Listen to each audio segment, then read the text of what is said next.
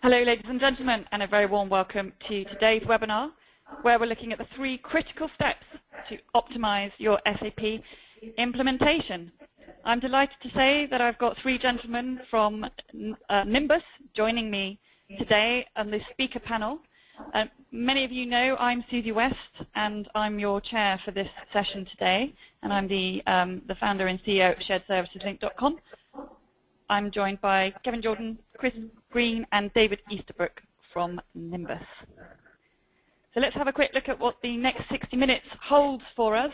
I'm going to touch on the importance of questions and then provide a little bit of context, and then I'll be passing over to our 3 presenters for today. We'll then be closing today with questions. So just a quick reminder as to how our questions work. You have a question box in your GoToWebinar panel. Please make sure that you utilize that as much as possible.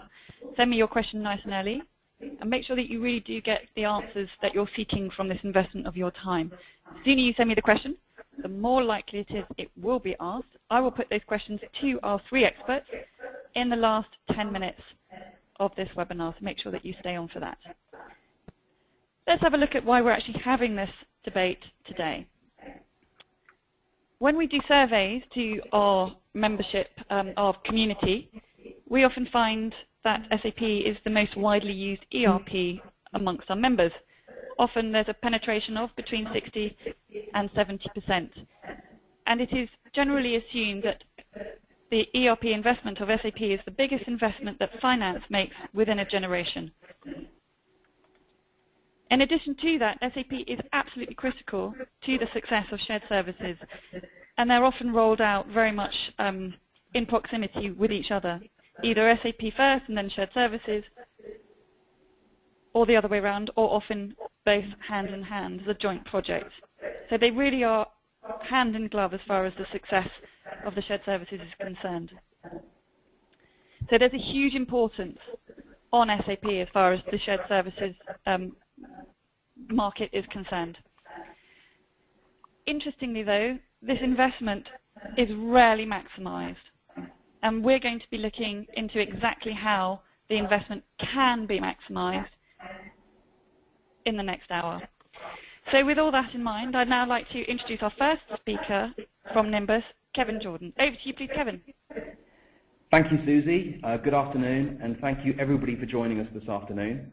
My name is Kevin Jordan. I'm an account director for Nimbus in Europe, and I work primarily with our ERP-orientated customers. I'm joined today by David Easterbrook, who is the head of our solution consulting group. David has over 25 years' experience of implementing ERP solutions with end customers and has an awful lot of experience. And also Chris Green, who's one of our senior business consultants, who actually works on-site with our customers every day, delivering what we're here to talk to you today about. Over a period of time, we've developed a methodology for working based around our application called Nimbus Control, which is a business process management application. We work with numerous ERP-orientated customers, helping them deliver their projects on time and on budget. So today's agenda. First of all, we're just going to talk about some of the ERP challenges that the industry recognizes in general, but also we've come across working with various customers and various companies.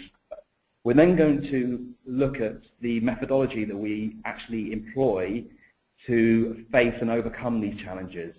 This will be followed by an actual demonstration of how that actually works and how the software actually works, followed by a summary of the challenges and the benefits of doing it this way, and then any questions you may have. So,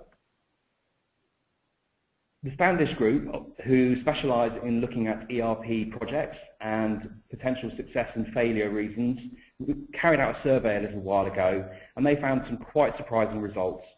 Of the people they surveyed, on average, 182% of ERP projects ran over cost, and over 230%, and the time taken to deliver those ERP projects ran over by 230%. So they were costing twice as much to deliver, and they were taking twice as long as expected. And the worst thing was, not only was it costing more and taking more time, but actually the business were getting much less than they expected from the new ERP implementation. So we've worked with a number of customers for a period of time, quite a long period of time now, and we've actually identified with them some key project challenges that they face. And typically, key project challenges that our customers face tend to fall into three key areas. The first one is poorly defined scope. If you haven't scoped your requirements, not just from a system perspective, but from a business perspective at the beginning of the campaign, at the beginning of the deployment or the beginning of the project, then you're more likely to face overrun and cost overrun. Also, the amount of time taken to actually capture and understand the new business requirements and process requirements for the ERP system takes far longer than it should. Many of our customers and companies we talk to nowadays are frustrated with having to parachute in external consultants for very long periods of time, only to end up with very large documents that nobody can really understand properly, are just a snapshot of moment in time of what they're trying to do that they have to sign off on. And actually, process capture doesn't have to be that long. It can be done very quickly and very effectively. Finally, the executive team will sign off the ERP project. Everyone will be very excited about it. Go live day will come, and there's no end user adoption. The end users don't buy in, and that's typically because there's a gulf between the team that are deploying the ERP system and the end users who are expected to use it. So it's very difficult to get user adoption and buy-in. So again, ERP projects tend to not succeed as well as they should do because the end users aren't actually bought into using the system. And at this point, what I'd like to do is just hand back to Susie, and I think we're going to do our first quick poll. So Susie? Thank you very much indeed, Kevin. So coming up on your screen now, which of these ERP project challenges causes you the most concern? You're very welcome actually to tick more than one option. Is it the poorly defined scope, time and cost needed to agree business processes and requirements? Or is it lack of end user buy-in and adoption? Or potentially it's all of the above? So if you can tick the box or boxes most appropriate to your own situation, your own challenges as far as ERP project implementation are concerned. Is it poorly defined scope, time and cost needed to agree business processes and requirements, lack of end user buy-in and adoption, or all of the above? Feel free to tick one or more boxes. Closing the poll in 3, 2, 1. Let's have a look at the results. 76% of you responded to this poll question, so thank you very much for that. We have, if we take away all of the above, it's the one that kind of seems to be the biggest challenge for you is the time and cost needed to agree the business processes and requirements. So interesting results there. And back to you, please, Kevin. Thank you very much, Susie. That's extremely interesting to see that in a real-time snapshot poll. And actually, moving on from here, one of the things that traditionally people do around the capture of process, and this probably rings true for you. Do you recognize this? Process collaboration, process workshops. You get the subject matter experts and you get the team leaders and the senior management in a room, and you put up sheets of A3 paper, you put up post-it notes, you draw out a process, and on the day, in the room, everyone gets excited. You've actually got them together, they've managed to put their view forward, and together you've created, albeit on the wall, you've created an end-to-end process of how something should work. Now, at this point, things normally slow down, and normally a week, 2 weeks later, those same people that were in the workshop that were excited and infused maybe receive a diagram of some description, something to help them actually understand what it was you discussed. And what they did in the workshop and what they received on an email are usually two very different things. And I'm sure that this process diagram resonates with everybody on the call. Swim lanes, multiple colors, multiple shapes, and maybe even different standards for different parts of the process.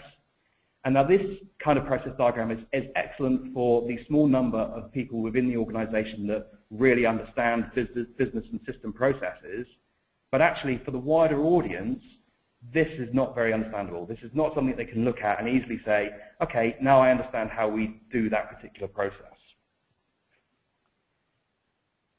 Now, this is actually from a recent customer of ours in Europe. They spent €500,000 to have external assistants come in and to define their end-to-end business processes for their ERP deployment. And at the end of quite a lengthy engagement, they were presented with a 400-page document, and they were asked to sign that off. They were asked to sign that off as the definitive of what they want to deliver from the ERP campaign. So they paid an awful lot of money for this document, and it raises some very serious questions. First of all, this is an end-to-end process that involves many different people and departments. How can one person be asked to sign it off? How on earth does the project team actually use this document to actually go out and deploy their ERP system? And once the system's deployed, how can you use this document for end users to actually understand how to use the ERP system? How can you use this document to actually look at how you can improve the system? How can you use this in any kind of way, shape or form as an ongoing reference manual? So, we have developed over a period of time a methodology using our software to help companies tackle these issues, to help companies tackle how they scope a project, how they actually deliver that project, ERP project. And again, by project, it could be anything from implementation, migration, consolidation, upgrade, and most importantly, how do they get adoption from the business users, the end users, and how do they make sure that they've got all of that in a format that is a single version of the truth, that is easy to understand, that can actually be used for ongoing improvement. And at this point, I'm going to hand over to my colleague, David Easterbrook, who's going to talk through the methodology, and we'll then show you that methodology inside of Nimbus Control. Thank you, Kevin. Good afternoon, everyone. I guess the first question here is very much why Scope, Deliver, Adopt, and how we actually came to creating this approach for supporting our customers around ERP, in particular SAP. And I guess historically, ERP projects have been IT-led or have focused on software configuration, whereas the reality is true success is people delivering that value and gaining the benefits that you state up front. And so one of the real challenges has been how do you get IT and the business people in sales, in marketing, in finance and HR all to be able to talk together in the same language. And that's where Nimbus Control really does come in its visualization of process and the ability to actually share process in a common way. So very much for us, it's about how can we help customers get it right first time, because you don't have to go through the pain of creating content that's not valuable to everybody in the business that you can't use ongoing. And one of the key points here is it's not just about system processes, it's beyond the system processes themselves. And if we look at this chart and say, if that represents all the activities in your organization, and we were to split out how many of those are manual activities, how many of those are automated activities, the interesting thing is Gartner, SAP, Oracle all say it's about 80-20. They're clearly where organizations have heavily automated systems, maybe around manufacturing, it might be the other way around. But generally, it's 80% of activities in an organization are off-system, are manual activities. And the reality is, most people focus 90% of their efforts on the automated bits. But the realization is that you're typically going from automated to manual processes. You're dipping in and out of them in any activities that you might perform during the course of a working day. And if you only were to focus on system and only to spend 90% of your time on that, then you're going to get missed activities and therefore your processes will end up broken. And that's a very real reason why a lot of people fail with their projects initially, because they haven't mapped everything. When people go live, they don't know the entirety of what they have to do. So we've come up, working with our customers, with this Scope, Deliver, Adopt approach, where on the scoping side of the project, the starting point is very much with a scoping workshop, where we map the top level of the processes that are relevant. So it might be record to report, it might be procure to pay, it might be the HR processes. But we map that at a high level with 1 or 2 levels of detail in live workshops with different people in different parts of the organization. And that in itself, with a big screen, is a great way of getting out the differences. So quite often, there's some great dynamics in those workshops. During those workshops, we typically capture either an as-is set of processes and at the same time note to-be requirements, or we map the 2B requirements and capture the difference between what we'd like to be doing and what we're currently doing. So we're starting to manage change. Change management is a key part of any system upgrade, consolidation, implementation. But we also capture issues, risks, business requirements, functional specifications at an activity level within the process model itself. And then when that's complete, we can conduct an end-to-end process walkthrough of those business processes before you've configured software.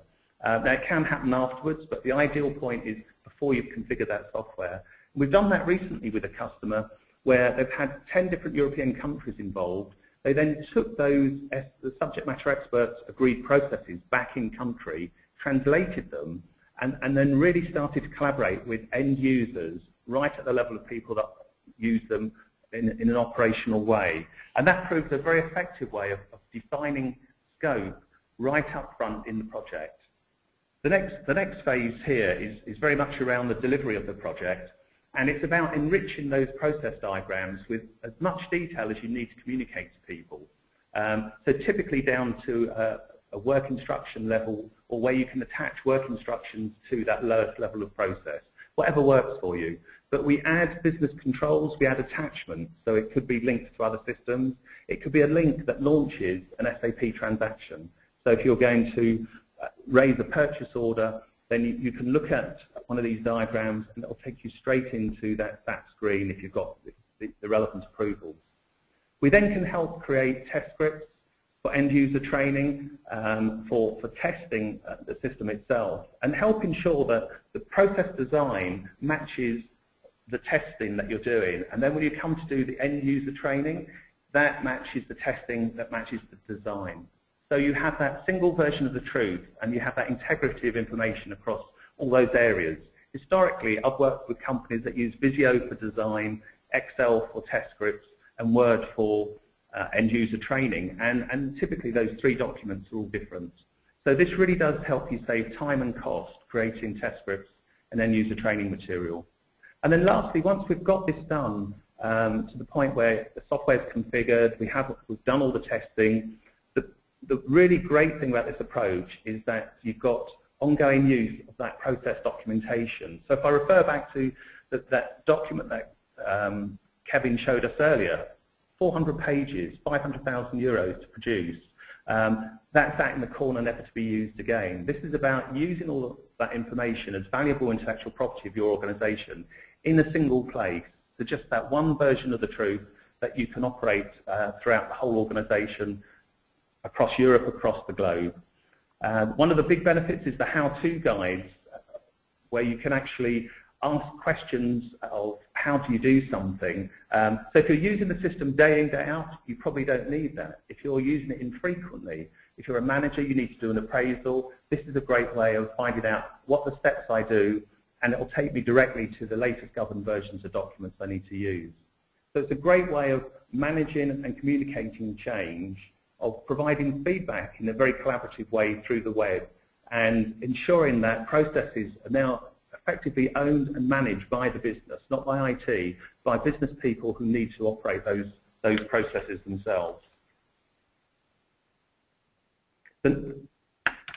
What we've developed to help customers as a starting point, and Chris will show us this in the demo following shortly, is a whole series of good practice business process content that every customer has been using, and you'll see a list of some of these customers shortly, in the last 3 years. So procure to pay, order to cash, record to report, HR.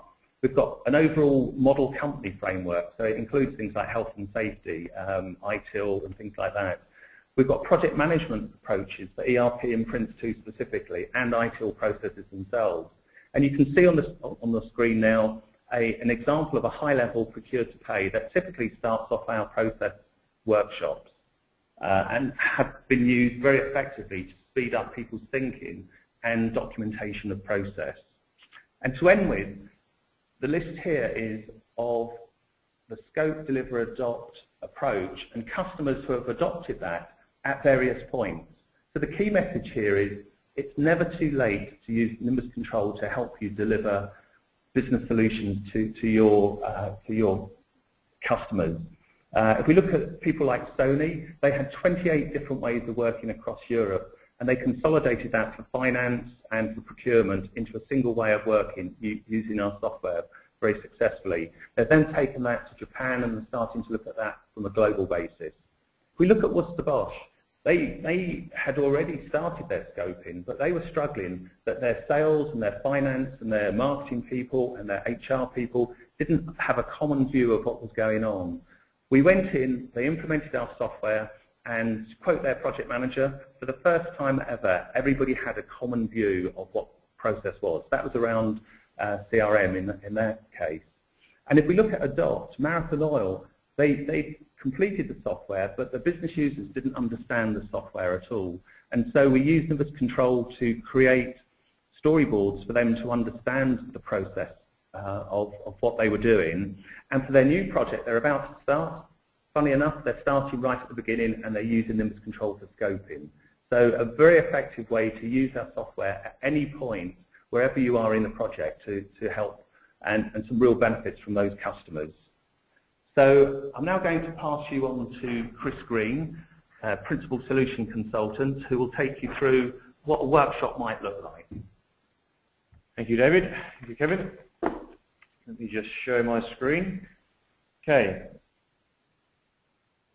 So I've got the best part of this this hour-long WebEx. I get to show you how the tool, or certain aspects of the tool, help you capture your processes, help you enrich those processes with the business requirements, metrics, all that great information which goes as part of your requirements. And then I'm going to flip over to the actual end user experience. So I'll show you how people can collaborate throughout the project and post-project, and what that adoption can look like.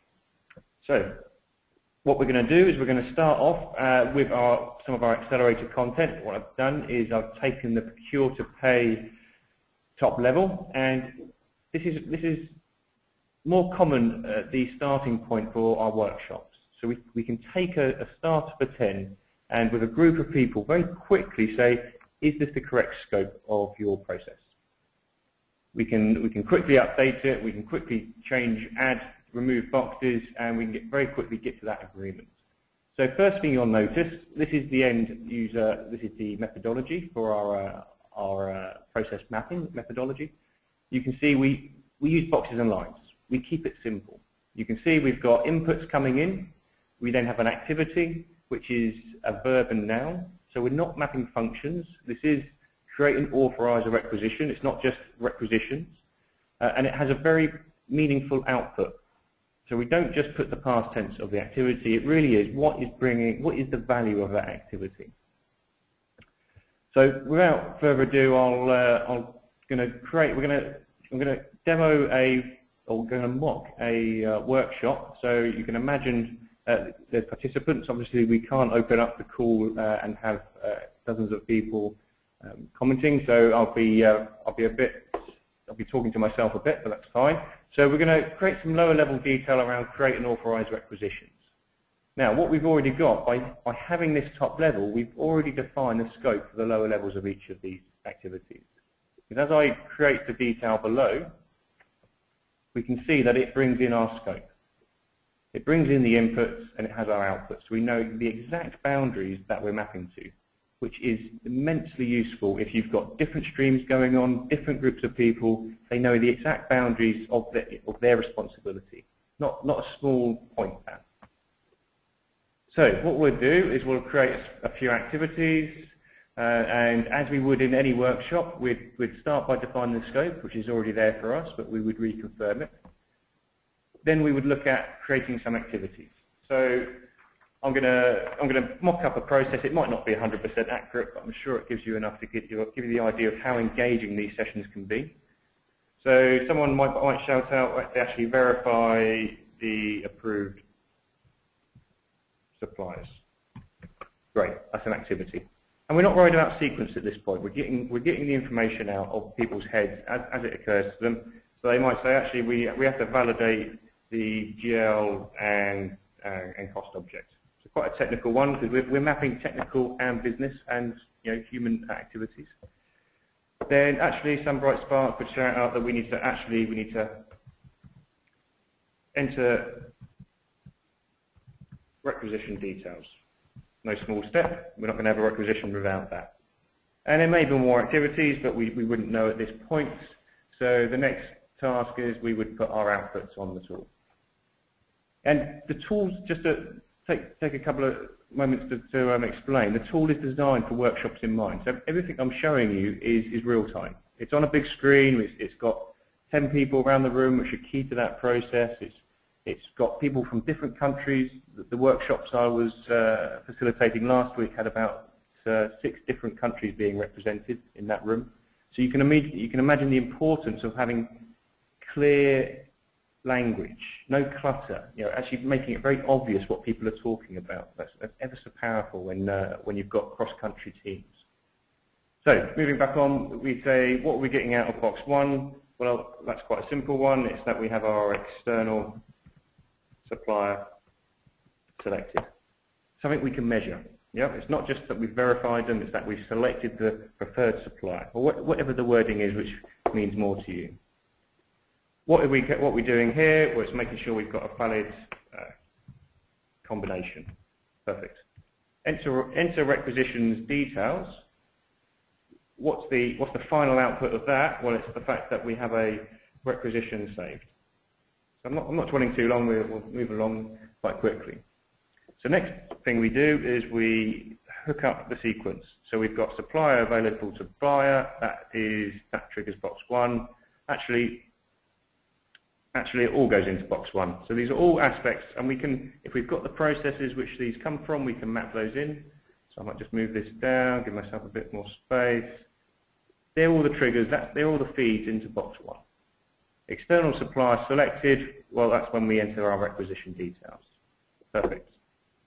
Requisition saved, well, that's when we validate the GL and cost objects. Valid combination, does that get us to a consolidated requisition? No. So we're validating the process as we go through. So actually, we're missing an activity of approve purchase requisition. And I do put the odd typo in to show it does have a spell check in. That's our final output. Perfect. And we can say, great, that one hooks down, and we've got, very quickly, we've got a simple process appearing on the screen. We can change it, we can improve it, we can make sure that it's valid for everyone in the workshop, but it's often this quick. So once we have our process, we can put, the first task we will do is put some resources against it. So who's actually responsible for these activities? So we do that by putting the resource against the activity, and we can choose from a central resource, or we can choose from a local library. So already we're starting to consolidate, use a standard list of resources across all processes. So we can say that's a requester. Actually, at that step, it's not just a requester. We also use SAP.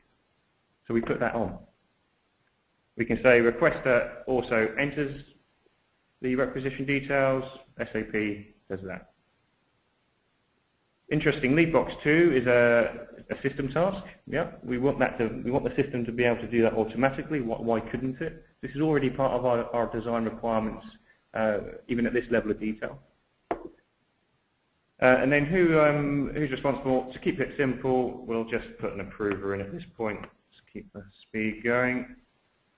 And they also do that on SAP, or we want them to do it on SAP. I think this is our scoping. This is the business saying what we want to be able to do, both system tasks and manual tasks. Great. So we've got a process very quickly. We put some resources on there. What else can we do? We often do a metrics analysis on a diagram. We can put, in simple terms, in a workshop, we can put a placeholder against the activity. So we could say, actually, on here we've got a metric link of number of rejected PRs. Just a simple metric, but it appears against in your diagram. When you have your system, when you go live, you can link that to the live metric and really bring it to life. But already you're looking at a process and deciding what the metric should be from the process. That is very, very powerful. Because Next, we would then go through the process of capturing our business requirements. So we can define, so we can come in, we can define the fields that we want to capture. I've just got a very simple example, but often they are simple because remembering this is a live workshop as well, we need to keep the speed going. So we can come in and we can add what's the title, and it could be as simple as a list of preferred suppliers. Yeah, and the fact is we need a prioritized list of suppliers. Group by region, I don't know, whatever the business wants, yeah, at that point to be able to come up and do that activity meaningfully. And that's attached to the activity. So very quickly we've created a process, we've put resources against it which can be reported against, we've got metrics against it, and we've started to enrich with some business requirements. All in a single workshop. Of course, it would take a little bit longer if we had the buy-in and the input from all the attendees, but it really is this simple. Because as we go up, we can then say, right, fine, we're ready at that level. What's the next? We've got our scope, and it's moving on. So, other ways we can enrich the diagrams, actually under enter requisition details, we might actually want to put the SAP transaction link in there, or a link to a training site, or a document template, or an example of a filled out requisition. We can really enrich this for end users. So we could quite simply put in a create PR, and I don't know what the code would be, but MA51N seems as good a one as any at this point. Click OK, and then we've got the link there again. So not only can people follow this process through, but they can start launching the resources, in this case SAP, that they're going to need to complete that action. Okay, so we've got our process. I'm going to now move over to the Nimbus Control web server. So this is the portal, this is the website which all users can access, but it's the way that end users will engage with this content. So I want to put you in the mind that we've been in the workshop, you've now left that workshop, you've gone on your flight home, you've got back to the office, and you now want to engage with that content. You might want to socialize that around. So we can come into a web portal. This is my workspace. This is Ian Gotz's workspace. It's personalized for this user, which is built up depending on his role in the organization. And you can see at this example, it's a list of favorites. It's a list of processes which are important to me. It's a list of storyboards. I'll show you storyboards in a bit more context. Or links or reports which are pulled out of the system showing the information which is being captured in real time. Well, in transactions or metrics or scorecards, it really is a one-page screen showing me my portal to the company, to my processes. So if I click on here, we can see we've got our top level, we've got our drill down for what we've just been doing. So it's real time. The information's there as soon as it's created. So you can have people in different countries coming in, seeing it. As Dave mentioned earlier, you can have them translated into different languages, so you can really start to socialize the requirements, processes and requirements before you've even started to design a system. One of my customers at the moment is getting great value out of being able to just hold sessions or give people a user account, and they can go and comment on the processes. So on that note, we can say, so it's not just about pushing information out to people, but we can also come in, we can very quickly just add a memo and say, I've got a question. What about tiered approval? Actually, we need some more detail around that approval, because actually we want to be able, the system to be able to approve orders below £50. I don't know, whatever it is. But we can come in as an end user. We can then have our say, which ripples through to that when you come to deploy the system, you've actually engaged and you're actually delivering what people want. It's not new to them. They understand that this is a process which they've had a say in creating. So obviously we've taken a top level. We've only created a very small part of that, but what we can show you now is our procure to pay accelerator. So this is an example of how it can look and feel a bit further down the line with a little bit more effort.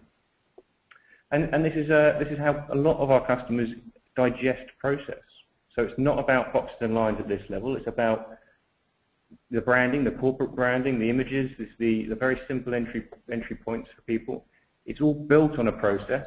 So just to flash up a good example of a built-out procure to pay. So you can see we've got our create authorization request. We've got our order goods and services. So if I was to click down on a different process, you can see here, and we can drill down to the level we require. So we can really start to build up a complete process architecture with no duplication, all the processes in the right place, owned by the right people. But as I navigate around here, I'm quite happy navigating around this process architecture. But if I was an end user, dropping them into this framework, there's hundreds of diagrams could get quite confusing. And that's where storyboards come in. So I could quite quickly click on how to for buyers, and again, just one example of how it can look and feel. But if I now click on how do I requisition a non-stock item, I'm shown a storyboard. So this is a selection of the steps, very quick to produce once you've got your activities, once you've got your process. So there's very little overhead in creating these for end users. And it's the same process. I just click through, we've got some additional notes. I've got all the access to all the links, so I can access in this case, the SAP transaction through the storyboard. Anything we've enriched it with, we can access through here, and I can click through. I can go straight to approve purchase requisition if that's what I need to do. But it's just a way of delivering that content to the right content to the right people, making it very easy for them to do the right thing. What I've also got on this storyboard is an acknowledgement step at the end. So what this means is I've been set up as a person that needs to know about this new process, or I'm new to the process perhaps. So I have to log in, I have to put in my password to say, yes, I've understood this process. So quite a small step, but quite powerful in A, gauging who's seen it, and B, seeing, more importantly, who hasn't, who doesn't agree with it. There's normally a reason, and it gives you the details to go and find that out. Okay, so I've shown you how to create a process, and this is really the intelligent operations manual that people are left with. So it's great use throughout the project lifecycle, but you've taught them how to start to continually improve their process. So it drives going forward post ERP as well. So that's what I intended to show you. Obviously, there's a lot more to the tool, but I've chosen the best bits which are relevant to the topic. Happy to take questions at the end if I've gone over something a bit too quickly. But I'd like to hand back to Kevin, and he'll do the wrap-up.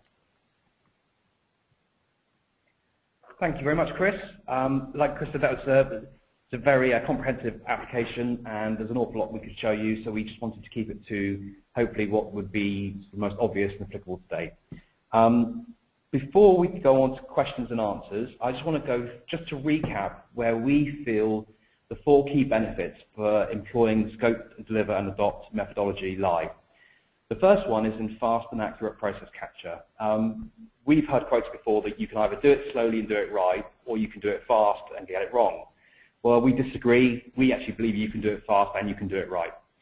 Using our accelerated content, which we've touched on here, but we've actually developed good practice accelerated process content with numerous clients over many years, which is now available to all users of Nimbus software. We have over 137 good practice HR processes out of the box. We also have procure to pay, order to cash.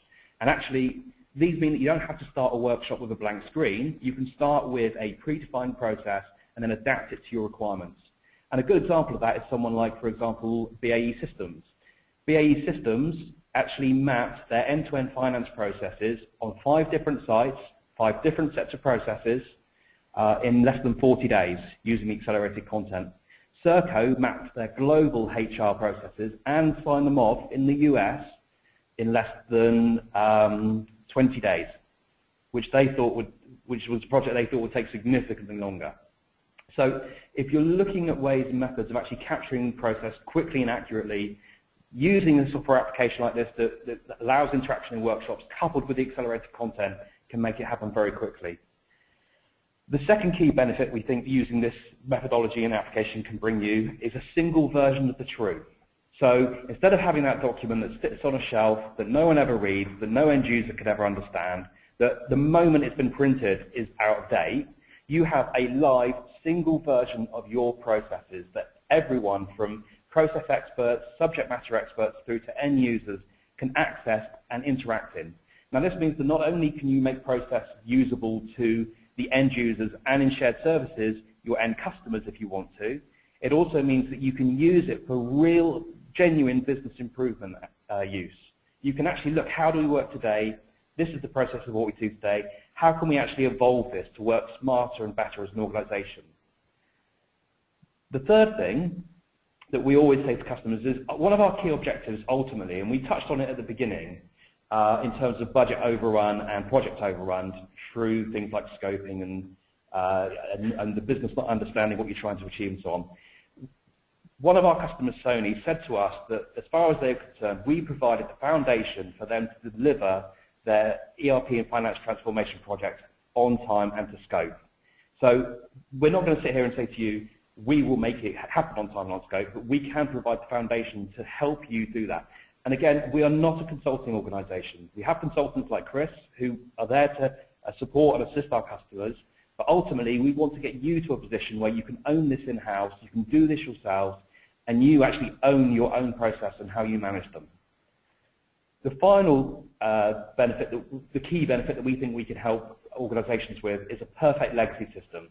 So whereas, like I said before, you have a document that sits on a shelf, that's not a legacy system. A series of video diagrams on an intranet is not a legacy system. A legacy system is where you have a live, real-time, up-to-date, easy to manage, easy to maintain, central, single version of the truth that everybody in the business can actually use for anything from training, consolidation of new systems. If you're looking to bring new businesses into your organization, you need to match up processes. So it's a real live working tool that you can use for ongoing improvement. And those really are the four key benefits that we like to talk to our customers about when we're talking about how we can help with this methodology and with Nimbus software. So hopefully we're pretty much on time, I think. We've covered a lot off very quickly there. So I think we're now moving to questions and answers. So I'll hand back to Susie for that. Obviously, we'll answer as many questions as we can today, but I'm sure Susie will also provide the opportunity for us to have more engaged, direct conversations if you want to understand any element of this in more detail. So thank you very much for your time. I'll hand back to Susie and questions and answers. Thank you very much indeed, Kevin, and thank you to David and to Chris as well. Very interesting overview there. So thank you. Lots of questions coming through. Make sure that you do post your question now. We've got a few minutes for them. So just to kick off, in terms of the person within the organisation that typically sponsors this or signs it off, gets it, who is that typical stakeholder that you look to engage as a priority? And also my second question is, who are the other stakeholders that can influence the adoption of Nimbus Control Solution or a solution like this? Okay, Susie, this is Kevin. Typically we engage primarily with the business side. So we will engage with people such as business improvement directors, operation directors. That's traditionally where Nimbus has been. In terms of ERP, we're also heavily engaged with ERP program directors, ERP practice managers. It's very important to have stakeholder sponsorship from the business side as well as from the IT side, because ultimately the implementation of an ERP system impacts the business. So it tends to be, like I say, tends to be operations directors, tends to be process improvement people, process improvement directors. Yeah, and typically, it's Dave here, process owners for all the key areas. So for ERP, that could be the finance side, call to report, procure to pay, order to cash, could be the sales side, could be HR as well. So not only have the sponsors, but have process owners to own ultimately those decisions. So the bigger the implementation, the more countries, the more locations involved, you need somebody to say, this is how we're going to do it. And that's another reason why those accelerators help, because it gives you that independent view that customers love. And they often say to us, we use that as the to-be process starting point. We're finding at sharedservicelink.com that a lot of shared services organisations are moving away from functional focus to process focus. I take it that this is something that you are also seeing as an organisation, and that this particular application, this solution, helps that development. Absolutely. The bigger success we have is the process view, which is things like procure to pay, order to cash, and it cuts across the silos, as we call them, the different department views. And if you like, those views can still exist through storyboards, but yes, more and more customers are becoming more process focused, and having those process owners is, for me, a critical success factor in implementing shared services or implementing ERP generically. When you actually implement this application and you work with your clients on implementing it, how often do you find your clients are perhaps shocked and appalled by what this actual kind of application is exposing to them, and how perhaps dreadful their current process actually is? Well, believe it or not, most of the people we initially engage with are in the same boat. The Word documents, Visio, multiple versions of the truth, out of date, on the intranet. Actually, different people in the same teams doing things different ways. And actually, the true extent of the horror, as you called it, is not normally obvious to them until they actually get everybody in a room and actually get them to agree what the single version of the truth is, what the single process is. So it's, I wouldn't say horror, I'd say revelation is a better way of putting it. Very diplomatic way of putting it, thank you, Kevin. It looks quite easy to create the requisition process. What skills are needed? Who typically would do this, and how is it all maintained? Okay, this is Chris. Typically, there's not one way of doing it. So what we like to do is we can kick off the project. We can quickly show people and train people how it works, but we can also bring into our skills around facilitation and mapping, really getting the best of the tool. But the best projects we work on is where we hand those skills very quickly to the in-house team, if that's available. Obviously, we'd happily do it if we needed to. Different customers like to use it in different ways, and it depends on their timescales and the issues they're facing. Where customers have an immediate and urgent need, they may, in effect, want us to come in and actually very rapidly do it on their behalf, because we can do it very quickly. And we're talking, where everybody else talks months and years, we talk days and weeks. What we do is very, very quick. But as I said before, we're not a consulting firm, so any customer that wants to engage in this and become self-sufficient and be able to do this and manage this themselves and own their own process and not have to rely on external sources owning it on their behalf, we can certainly get them to that point very quickly. So this particular application, just if you could clarify, is it software, is it SaaS-based? A question that I've got is implementation as simple as loading software into a user's environment? And is the cost based on a seat license basis? Yeah, so basically it's a software application. So it's a standard software application. The accelerated content is included in that application for no extra charge. So it's part and parcel of the software. And it can be deployed in a number of ways. It can be deployed as a cloud solution. So literally we can turn it on and send you a log on. Or if you prefer to have it inside your own firewalls and on your own servers, we can do that. Installation of this software takes no more usually than 1 to 2 days tops. If you have LDAP for sign-in, we can synchronize with all of that so that you have single sign-on. We also have integrations into our applications, so we already integrate with SAP. We have an integration with SharePoint. And one of the things we touched on here is that a lot of our customers, the process owners know they're using Nimbus, but the actual end users interacting with the process don't even know it's called Nimbus. They basically brand it to their own organization. They sit it inside a SharePoint perhaps, and it looks and feels like SharePoint. And equally, we reference any documentation you have in systems like that. So we can deploy it in a cloud environment, we can deploy it in-house. It is pretty quick and easy to install and get up and running.